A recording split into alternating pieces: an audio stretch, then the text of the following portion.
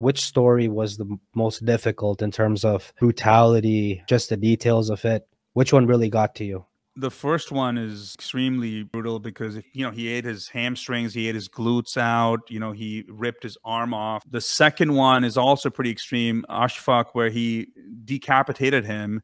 He like he separated his upper from his lower body.